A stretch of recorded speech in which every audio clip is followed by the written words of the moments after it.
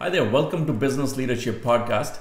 In this podcast, I interview successful business leaders and industry experts to help you grow a business. In this episode, my guest was Beck. He's a managing partner at Enceba. He's a B2B e-commerce expert, helping businesses to sell their product to other businesses using Amazon or company-owned platform.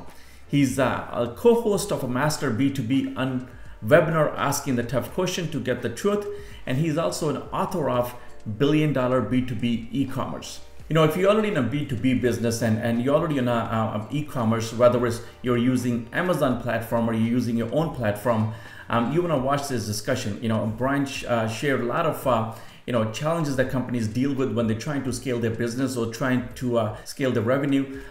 He shared a lot of blind spot. Also, he shared a lot of insight on how to deal with some of those challenges, whether it's a channel conflict, or whether it's sales team issues, or dealing with the issues on the marketing side.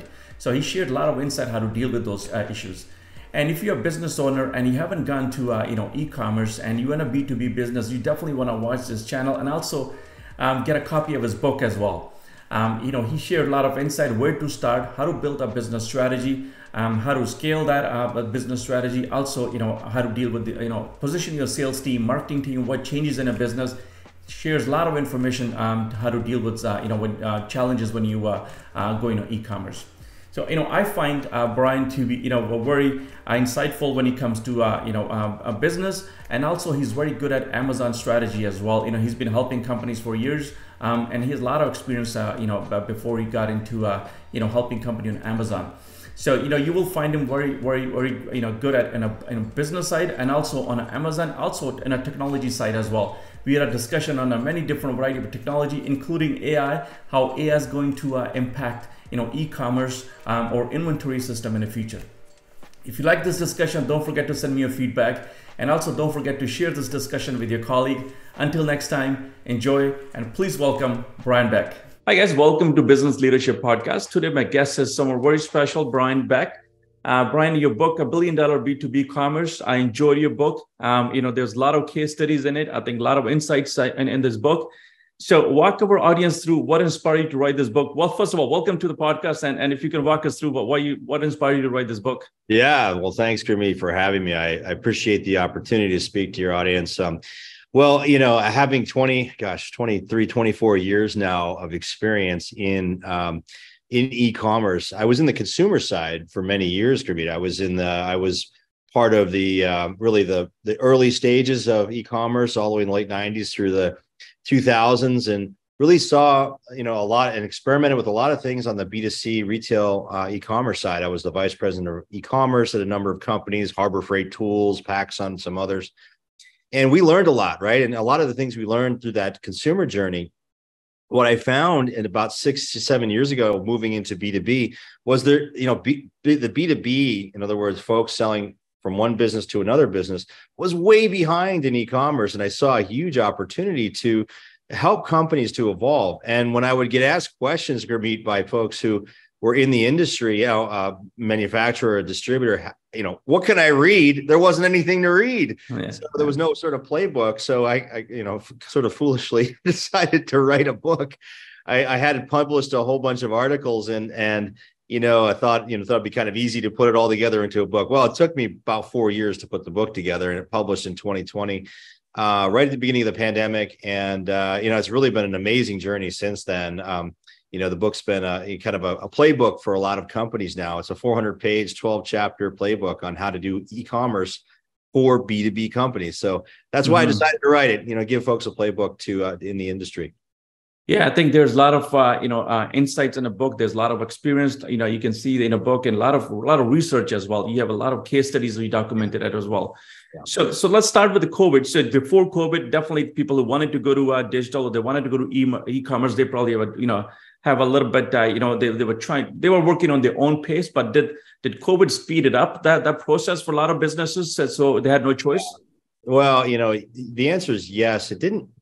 I'd say COVID didn't necessarily change what was happening. It just accelerated what was already happening. And, for many years in B2B, one of the big differences from consumer is that in a lot of B2B companies, the business has been just good enough, right? Over the years, it's been growing at a modest pace.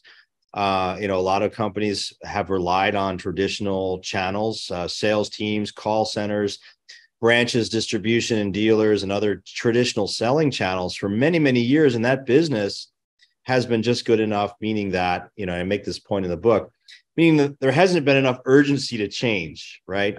Now, COVID did impact that, right? So a lot of businesses, particularly in 2020, 2021, a lot of businesses realized that they needed to have an e-commerce channel. So we saw an enormous influx into places like Amazon and Amazon Business, people selecting platforms, trying to deploy an e-commerce platform. So, we have seen acceleration. Now, I will say the industry is still behind, where consumer is, right? So we still have a lot of, in particular, product manufacturers, Gurmeet, that don't have e-commerce yet. And, that's still a kind of an indication of the industry is still very conservative. They're very thoughtful about how they make decisions. I argue too thoughtful.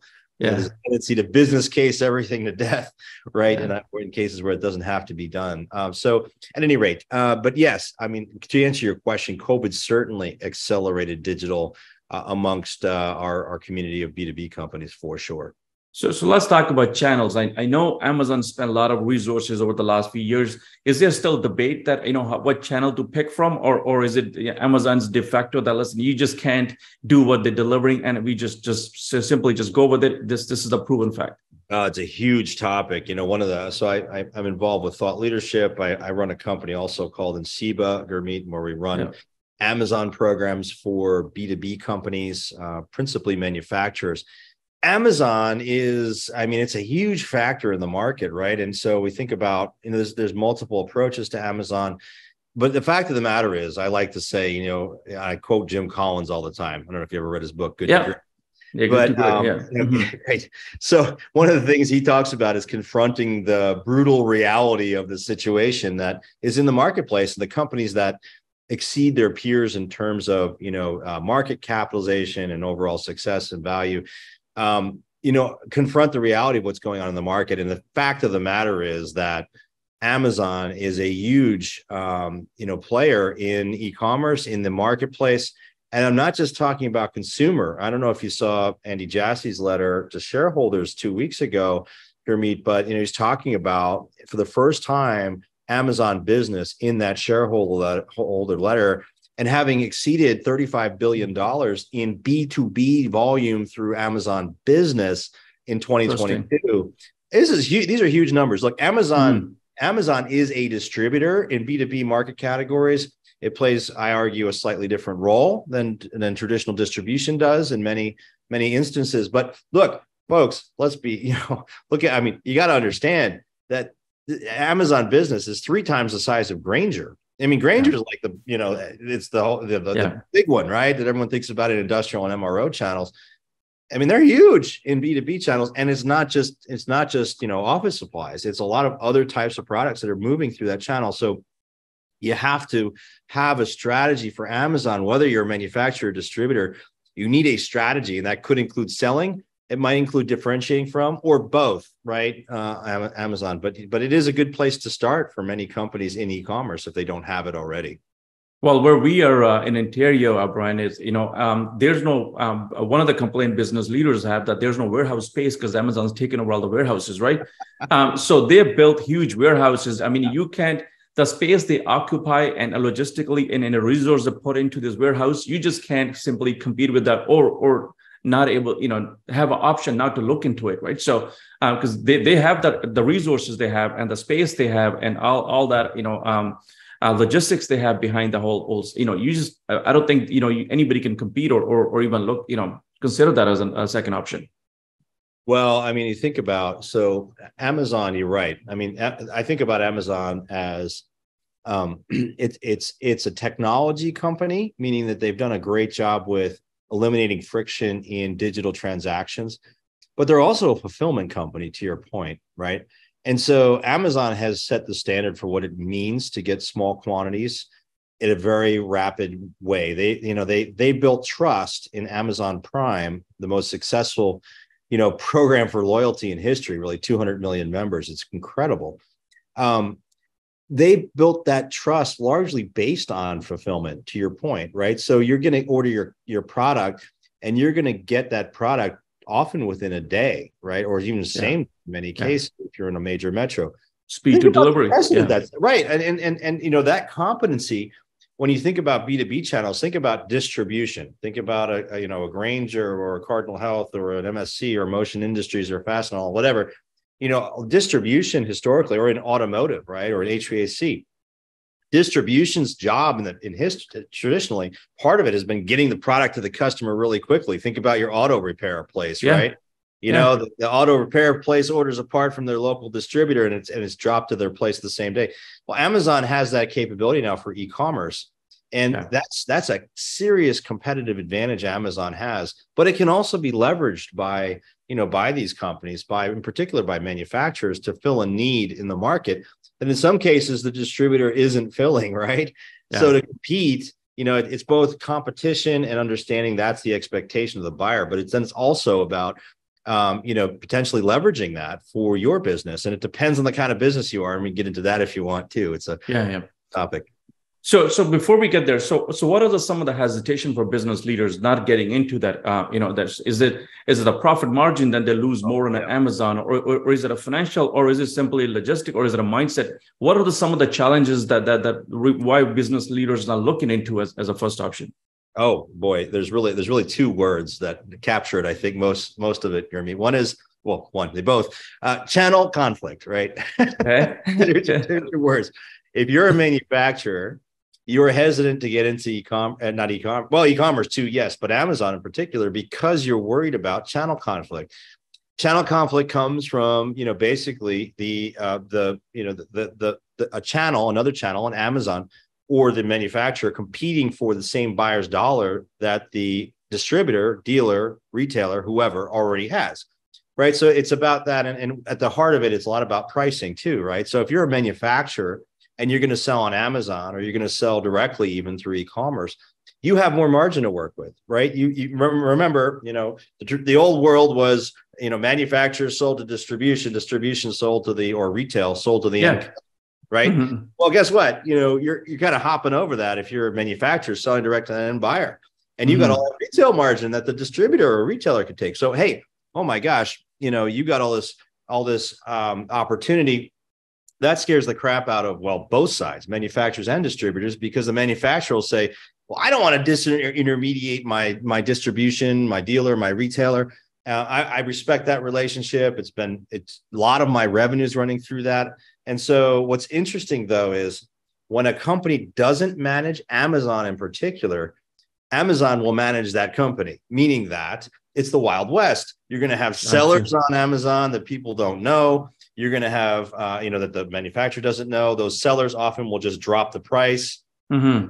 What's interesting about channel conflict in this dynamic is that a manufacturer, if they have a proactive Amazon program, they can actually control that. They can actually manage the whole channel and the pricing and everything else. And it actually reduces channel conflict when they do that.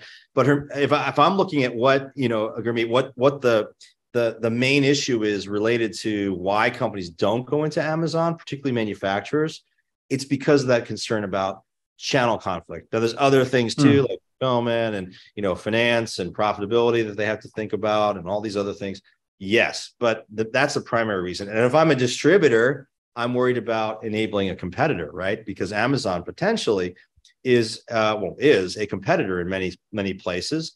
And why would I compete? Well, there's reasons and business cases why a distributor might want to sell on Amazon too. And we can get into that. But at the end of the day, channel conflict is really at the core of a lot of the hesitancy businesses in B2B have for e-commerce in general and specifically for Amazon. Does that make sense? Definitely. But to your point that if you manage it properly, you could definitely, get both of the channel coexist, right? So you can lower the conflict. Wouldn't that double up the volume for a manufacturer, whoever's manufacturing? Now you have not only distributor, you got Amazon as well, and you can manage it properly and avoid the conflict. Yeah, I mean, absolutely. We see it every day in our business at Insiba, where, we're seeing incremental revenue. Now, the question is always from the manufacturers, well, is this revenue really incremental I'm getting from Amazon, right? In some cases it is, in some cases it isn't. It's a tough question, right? Because, hey, am I taking money out of the distributor's pocket or out of this other place and putting it over here in Amazon. Well, let me give you a statistic. 65% of Amazon buyers will buy products from companies they've never heard of, from brands they don't know. And guess what? You go to I love doing this, Gurmeet, with companies, with CEOs. Like, hey, let's go look at your product category at Amazon. And let's do a search, right? Let's search on, I don't know, whatever, abrasive, sanders or something, right? Or whatever. Or it could be a consumer product, whatever. Let's do a search for that. And then let's take a look at who shows up. And then let's look at how much volume those companies are doing, right? Once we look at how much volume those companies are doing, it's incredible because some of them are doing tens of millions of dollars on one product. And they're companies, they're brands that the manufacturer has never heard of. Because coming out of other markets, they're taking share that's not even from the distribution channel. They're not taking share on their products from retailers and distributors. It's different brands and different products that the distributor and the menu and the retailer don't even sell. So at the end of the day, it is incremental. You're taking share back from folks, from new entrants to the market. And a lot of these folks are coming out of Asia, and they're doing an awesome job on Amazon. They're killing it. They do a great job with content and search and everything else. And they're taking share, and the manufacturers and the brands don't even know it. They don't even know they're losing share. So it's, yes, incremental. Yes. And it plays a different role in most cases than your distributor does or your dealer does, because there's not a lot of consultation necessary in buying through Amazon. It's a different part of the customer journey, and we see it every day. And so that also eliminates some of the channel conflict concerns and reasons why they're not selling. So yes, you can increase the size of the pie by being in Amazon. Absolutely. Yeah. So what makes that successful? Is that a customer experience that Amazon provide, Brian, or is it a strategy that people use on Amazon, how they want to coexist? So what is that, some of the elements that make company A very successful on Amazon and with the distributor, or company B that they try both and listen, those channels didn't work, so we're going to scale back, but only go to distributors. So what are some of the failures are? Well, I mean, certainly failures if so unfortunately, but there's, in the market too often we see companies going through Amazon and not doing the necessary things. And this is true of e-commerce as well in general, not doing the necessary things that they need to make this digital channel really sing, really, be a digital representation of, what a physical sales floor might do, or a salesperson might do. Now it plays a different role again, but you've got to have good images. You've got to have really good descriptions of the product, technical information about the product. You need to make sure you're using things like video and making sure your product, in the case of Amazon, is Prime eligible. There's so many places that a company can go wrong, because often, B2B companies are based on physical selling relationships. And this is a brave new world, right? So, companies fail in that they don't make the right investments in the channel overall. They also don't often recognize what these digital channels, what Amazon really is about. Yeah. And it's about a different part of the customer journey. And what Amazon has done so well is eliminate the friction in buying via e-commerce. Think about it, Gurmeet. Are you a Prime member? Are you an Amazon Prime member? Yeah. Great. So you want something, right? I'm going on my Amazon app and I'm sorting by the Prime, the Prime eligible items, and I have something ordered within 5 seconds because I know what I want. Like you're searching. It's a search engine. You find what you want really quickly, and you just get it out of the way. And that's one of the key things I say in my book, Gurmeet, is talking about eliminating friction in the buying cycle. When the customer knows exactly what they want, your job as an e-commerce channel is to make it really easy. And Amazon does that better than anybody. One click to buy, click to complete the purchase. Done. I mean, exactly. Can't be better than that. It's one click to buy. Exactly. So, optimizing for that search engine. And that's, so eliminating friction. You asked what Amazon does well. They do that really, really well. And then they get you the product before you even expect it, and you're satisfied. And then you trust the channel. And then more people, that's why you're getting these brands selling products on Amazon that no one ever heard of, because the buyer trusts the channel. They don't care about the brand as much as the channel. As long as it looks like a good product and it's got good customer reviews, they buy it, right? Even if they never heard of the brand. Does that make sense? Got you. So let's talk about the margins on that. Brian, does Amazon you lose a little bit of margin if you go in with your own with your own distribution channel, right? So what I'm trying to understand is, do company who use Amazon is that a stepping stone that early on I don't have a logistic, I haven't figured out what I'm going to do. I'm going to use Amazon for everything because that's my back engine. I'm going to put my products there. But later on, in a longer terms, I'm going to start bringing those services in-house. No, I'm got a bigger in a company, so I can keep my margin as well, and also I can distribute. Is that one of the strategies people use, or Amazon for long-term strategy for businesses that listen? You need to stay with it if you don't. It doesn't make sense for you to even try to bring the services in-house. I'll tell you a story, Gurmeet, about one of our clients that I think will bring this to light. So I think number one, we argue that Amazon is a good place to start in the e-commerce journey for companies that haven't had much e-commerce, had any e-commerce, particularly manufacturers, because you're building the product data, you're building the marketing muscle to understand the e-commerce channel in an environment that is less. You can still make a lot of mistakes, but there's less components than versus launching your own e-commerce. So to your point, yes. And I'll tell you a quick story. We have a client that makes lawnmowers. They're called Grasshopper lawnmowers. They're based in Kansas, where there's a lot of grass. Anyway, they make these what they call zero-turn lawnmowers. You ever seen these things? Right on them, like 35 miles an hour, and so the White House uses them to cut their lawn, right, and things like that. So there's they're all over the country and the world. They have distribution channels. They have dealers in all these markets around the world. Big presence in the U.S. and North America. Well, 4 years ago, they came to us and said, hey, we're thinking about e-commerce. And we said, well, let's look at Amazon as a starting point. And we did. We launched Amazon, I guess, two and a half years ago. And we helped them build a viable Amazon channel. This is a family-owned business. We're dealing with the third generation of the family. You probably had this situation in your own business, right? Family-owned businesses tend to be conservative. A lot of them, yeah. And it's like, hey, the current ownership hasn't have any real experience with e-commerce. Maybe they buy through Amazon for their personal lives, but for B2B, it's different. That doesn't apply to our business. Different world. Right. But in their case of Grasshopper, what they found through Amazon, they launched an Amazon program. We helped them grow it to a sizable channel. And, for their parts, their accessories, all the lawnmower stuff that goes on these mowers. And they said, well, wait a minute, this actually does work. We can't actually do e-commerce for our business. And people actually do want to buy this stuff via e-commerce. Well, guess what? A year and a half ago, they selected an e-commerce platform. They're about to go live with their own e-commerce, B2B, selling to dealers, selling to end users in the field, using their products. Their products last 20 years. These are awesome products, top of the line for what they do.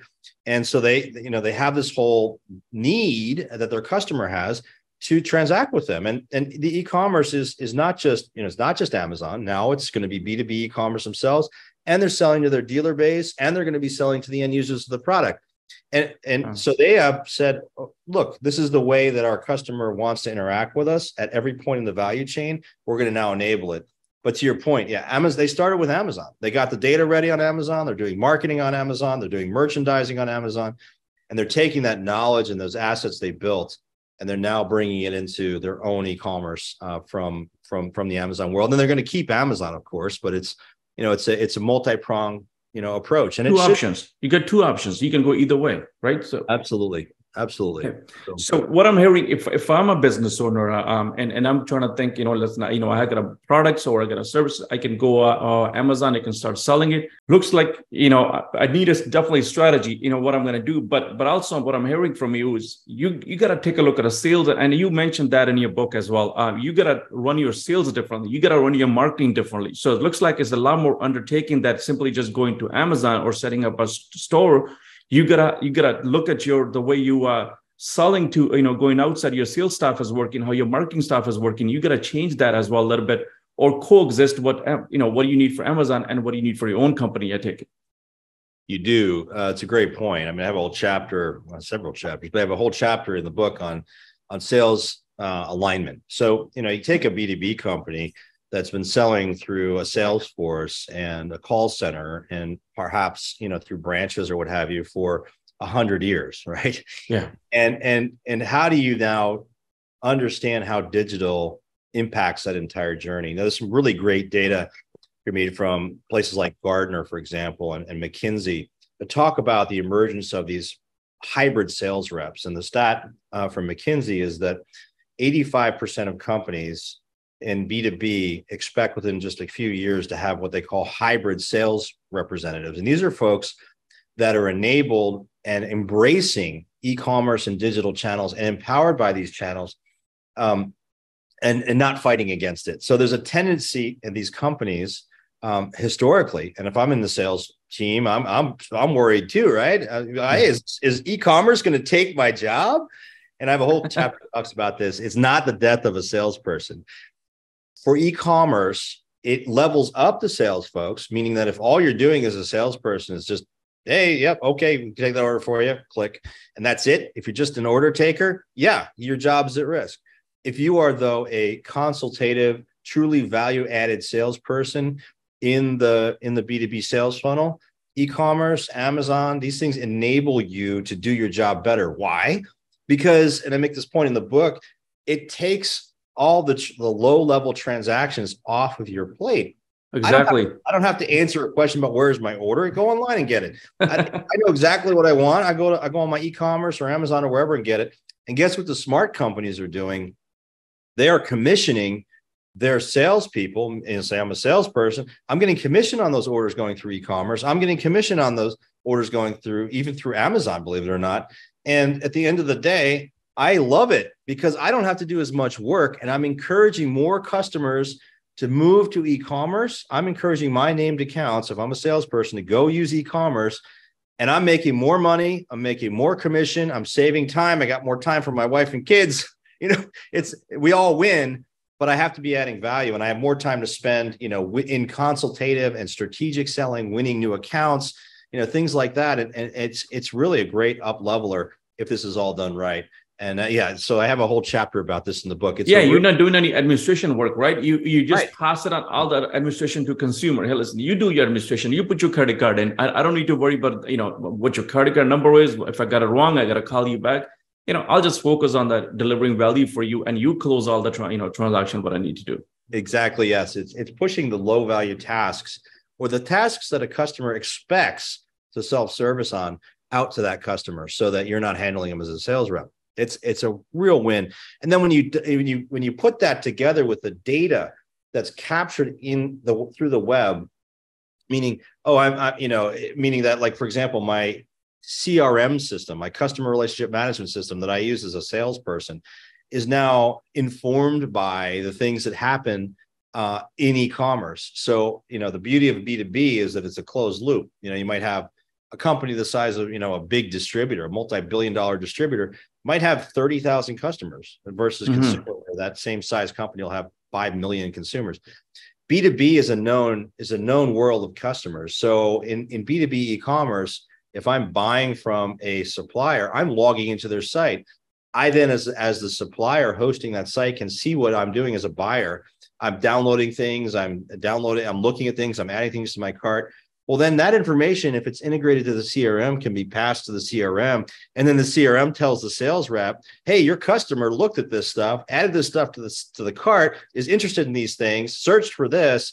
Hey, next time you go to see him or next time you call him, mention about it. Talk about it. Exactly. Talk about it. And it's amazing. I mean, it just makes the conversations more relevant. Look, at the end of the day, nobody has any time anymore, right? So it's about being very, very relevant, particularly in these days when everybody's, still working remotely. A lot of people are. I am. Everybody does.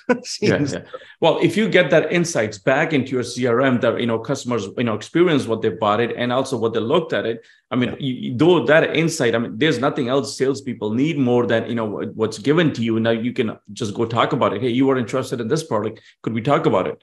And you close the deals again. Well, and frankly, the sales team may not know that the customer is interested in some of these things. So, imagine that a logged in customer adds something to their cart or downloads something, or, looks at a few different pages or searches for something. Create an activity in the CRM system. Alert that salesperson that customer did that. Wow. Now I know, and I had no idea they self-served. I didn't know they were looking for those angle grinders or whatever. Now I know. So I know to create to follow up with that customer on that. So it can be really, really powerful. Right. How does it changes for marketing people, marketing teams? I know they, in the past we advertise on a website, we brochure, we send out emails. How does this Amazon, having that Amazon, presence changes for marketing teams? Well, what a lot of folks don't realize is that Amazon is now by far the number one product search engine in North America. Now, increasingly internationally as well, but in the US in particular, Amazon gets close to 70% of product search. I'll say it again, 70% of product search. So think about, my world growing up in B2C e-commerce, retail e-commerce, it was all Google, right? From the, early 2000s up until, I left the operating side, 5-6 years ago, Google was king, right? We always were optimizing for Google SEO, for paid search on Google. Now, Google's still extraordinarily relevant in everything and still relevant in product search, but Google's share of product search has gone down dramatically, mainly at the hand of Amazon. So if you think about how has advertising and marketing evolved for B2C and B2B companies? Well, guess what? Amazon, and this is reflected in their numbers, Amazon is now one of the major advertising venues for companies that want to stay relevant to their customer. What do you need to do to advertise on Amazon? You have to have an Amazon presence and a controlled one. Yeah. If you ain't there, guess what? That volume's going to somebody else. So, and this this is shot through the roof in the last 5 or 6 years. And a lot of particularly B2B companies, they don't know it. They don't realize it until they go and they do what I said before. They go online and they search for their product. They search for that angle grinder or sander or whatever, and they find that, oh my gosh, who are these companies that are showing up at the top of search results? And I don't even know the brand name. And look at how much revenue they're doing. It's insane. So, yes, Amazon is a huge game changer in the world of marketing to stay relevant to your customer. No question. Wow, very interesting. So if I'm a business owner, a lot of audience listening, they all in a business, they're running manufacturing or they're services business, whatever they are, about product business. So where do they start if they want to start this journey, Brian? So what are some of the first couple of steps they need to take if they start considering that, listen, I need to have Amazon presence, or simply just digital presence beside my typical delivery channel. So where do they start this journey? It's a great question. 2 years ago, maybe 3 years ago, a company called Digital Commerce 360, which follows this space, they're a media company, and they do research and such. And they did a survey, Gurmeet, that said, what are the reasons you're not in digital commerce? If you aren't, what's prevented you? The top 2 reasons, right? Number 1 was lack of leadership buy-in.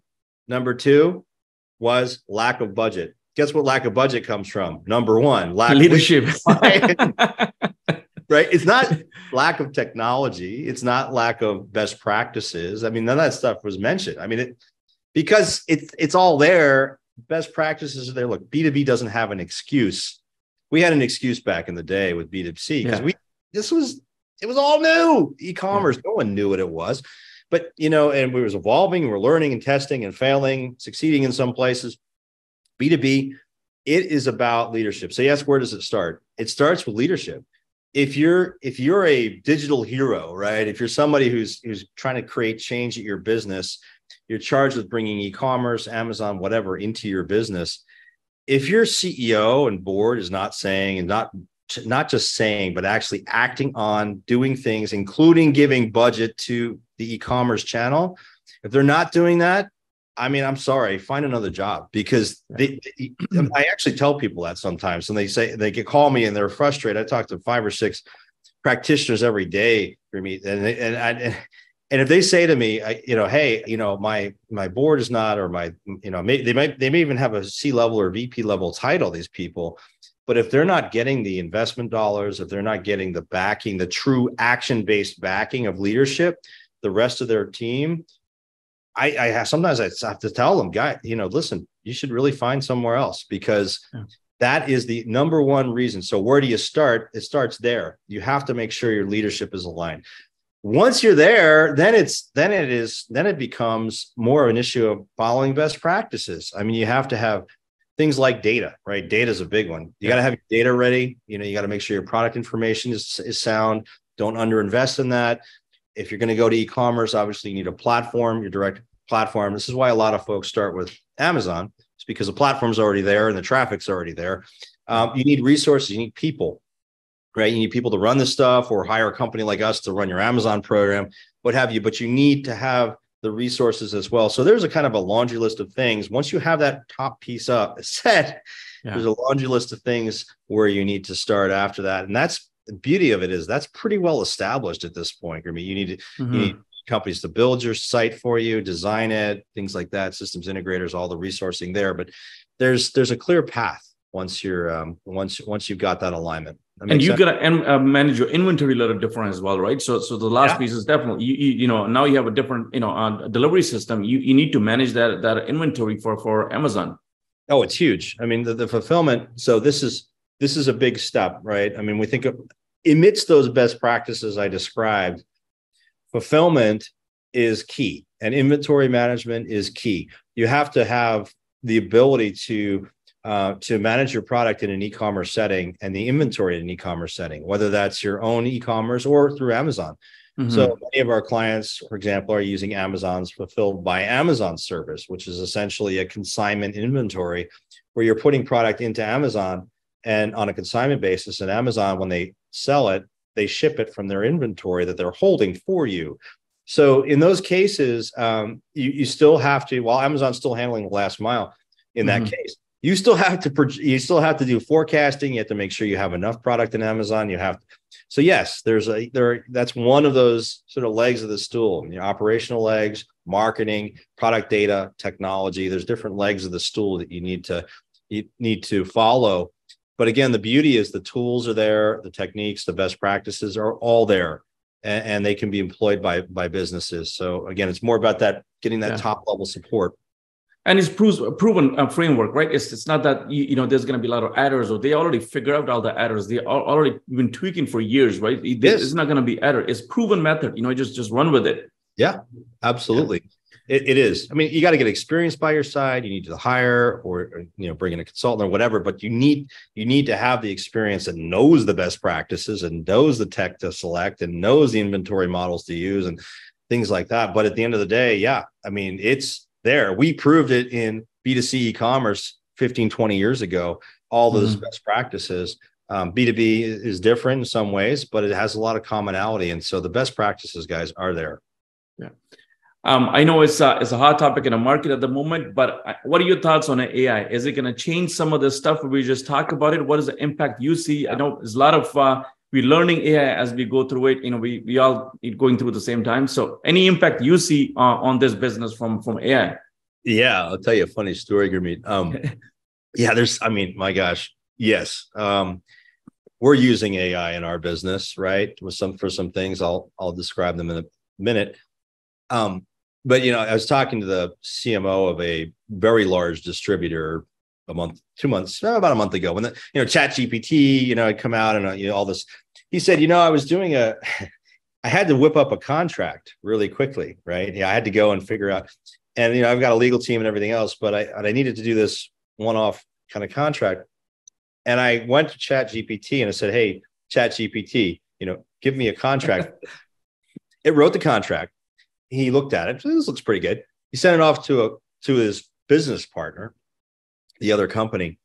And the company's like, wow, this is one of the best contracts we've ever seen.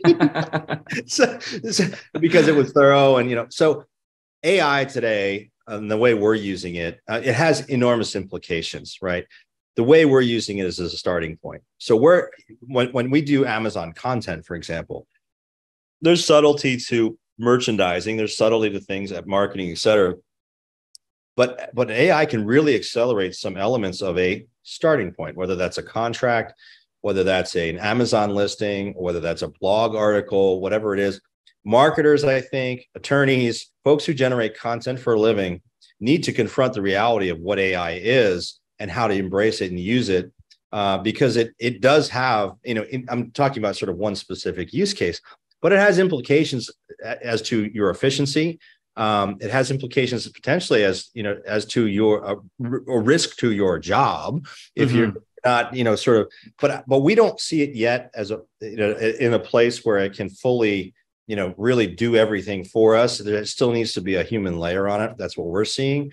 I think that'll continually evolve, though, obviously. But AI, at least from a content perspective, has enormous potential, and that's where we touch it. I'm curious what you see in terms of AI. Do you see any content is big? I see it big on a content. I mean, you could avoid all the mistakes what you want, and you can have any flavor of the content you want. I can simply say, listen, write me a product description in Brian style, right? So right. If you're a popular person, it's going to give me your style, how you describe the product. So it has that kind of intelligence in it, right? Or I can say, prime minister or president, hey, write me a little script in this person. And a lot of video scripting as well. I see a lot of, you could simply say, listen, give me a video script for this discussion, right? So they will flip up the video script. So I think there's it's going to do a lot of good, but I think it's a human nature. Same thing happened when calculators came out, computers came out, people got afraid that this is going to take a job away. Every time new technology comes, people get so afraid of that, right? So I think it's a human nature that people think, but I think it's going to enhance people's life. It's going to make everybody's life easier, but also, when something does good, there's also, potential for doing evil stuff as well, right? So, you just got to find a balance and be intelligent about it, how to use it. I'll tell you what, Gurmeet, I wish I had it in college. Now, write my term papers, but actually, think about that for a moment. If you're a professor now, how do you think about grading? How do you know the paper wasn't written by AI, right? Think about that for a minute. So, it changes the dynamics. I mean, you talk about evil, the implications that this might have. Is Chat GPT and AI and content creation and everything that everybody else, Google, Microsoft's doing, is it going to dumb down our next generation of people because it's another path to shortcutting to a result? I don't know. It's you talk about, it's the same kind of conversation you get into with like genetics and DNA sequence, all this other stuff. It's fascinating to think about. And I don't have the answers. I don't know where we're going to end up, but it's interesting to watch. Two couple of things I noticed, Brian. One was, there's a lot of tools coming in the market right now to pick on if the content is Chat GPT or not, if it was AI, right? So I see a couple of tools coming out. Schools are interested in those tools that if somebody writes with from AI, they can pick up on this is an AI written, not a human written. So that's part. But I think my general sense is, I see great use of AI. Now, some third world countries, we can call them third world or we can call the countries. I saw something in India, especially, 20 languages, 27 different states. Nobody understands the language where you can simply tell, those people not educated. They are definitely, they don't know how to read English. So bill comes in English. The utility bill comes in English. Hey, one command, can you translate that into my ABC language? Yeah. And the bills get translated right away, right? So any government services comes in an English language, they can translate it, or vice versa as well. Government can do the same thing. Hey, this person wants this in this language. Can you translate that too? So that opens up a lot of opportunities. So those are good use of that where we're making people's life easier. We're translating in the language and instead of they learning a different language, we're helping them out. So I think those are the good use going to be that are making everybody's life easier. But I think where the dangers is when we start taking advice from AI. Hey, listen, what's my medical advices? What do you think of that stuff, right? I don't know if my wife would like that too much. So I think when you start taking the opinion or advice or expertise from AI, I think that's where the danger is. But making people's life easier when you translate something or just help people out. I think that's a great use of AI. Technology for good. That's wonderful. Yeah, I didn't even think about that, Gurmeet. So yeah, wonderful. Yeah, I think there's a lot of promise here, and in the business context for making things much more efficient, right? And particularly around content. So it's exciting to see where that's going to go. Yeah. Good stuff. Talk about yourself, Brian. You mentioned a little bit how you got into this. We already talked about your book. So how did you get into, if you talk about a little bit your background and also walk us through how people can get a help from you. Like where do you come in? And when somebody's starting this e-commerce on Amazon, where do you come in and how do you help them? Yeah, sure. Well, so, I've been in e-commerce for a long time, 24 years. It's crazy to think about. So since its early days, and, just watching the evolution over that time frame, it's been such an exciting field to be in because it changes. I mean, we're just talking about AI, right? Mm-hmm. Where we were even 15 or 10 years ago, how far we've come. So, number one, my career has been B2C and then more recently B2B, and bringing that. What's exciting about the B2B side of digital transformation is the extent to which, you can drive return on investment across so many different places. It's about efficiency, about better serving the customers, about earning incremental revenue, earning more share of wallet from your existing customers. I mean, the ROI models, and there's one in my book, are just incredible.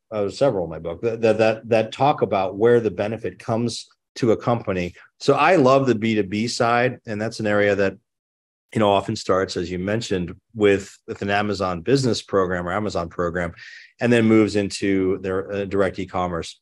So we enable that first step. My firm in SEBA, we enable the step, the Amazon step, right? So number one, there's really two levels, two things that we do, and two steps the company should take. The first is understanding how you ought to be selling or how you ought to be positioned on Amazon. Sometimes it's you selling direct. Sometimes it's you selling through a trusted business partner, distributor, dealer, et cetera, retailer, whatever.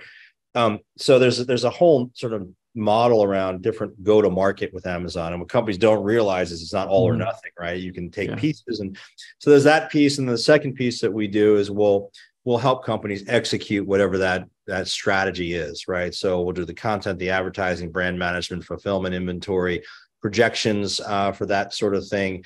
Also, channel management and channel conflict mitigation. So sort of channel control and management is another big piece of what we do. So we'll help a company get their product data right, all those things, and then improve their visibility in the Amazon search engine. We talked about Amazon as a search engine. That's really important. There's 3 billion products on Amazon. Billion US. It's incredible. So anyway, so that's what we do. And we've been fortunate to have success working with many mid-sized and very large companies in helping them do this, B2B manufacturers principally. And if you wanted to get a hold of us, I'm easy to reach. It's just Brian, BRIAN at Enceiba, ENCEI, B as in boy A, ENCEIB as in boy A.com. And you can also look me up on LinkedIn. I do a lot of publishing on LinkedIn and talking about these topics there as well. So that's what I do. And then one other plug, if I could, Gurmeet, I have go for it.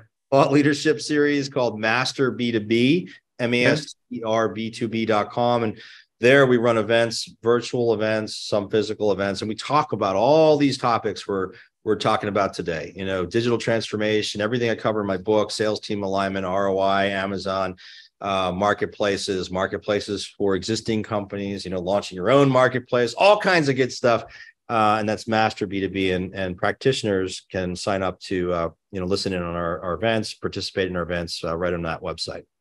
Great. I'm going to include all your contact information below the video as well, so people can just click a button. But I want to appreciate your time. Thanks for spending time with me. I learned a lot from you, and I encourage all business leaders. People who are thinking about it is still, thinking about it. To go to a market with Amazon or any digital channel, or simply just they've gone and they made some mistake. They're trying to improve what they're working on. To reach out to you for conversation. Get a copy of your book. Reach out to you for conversation. I learned a ton, and I'm sure everybody who's connects with you, they're going to learn a ton. And use a help.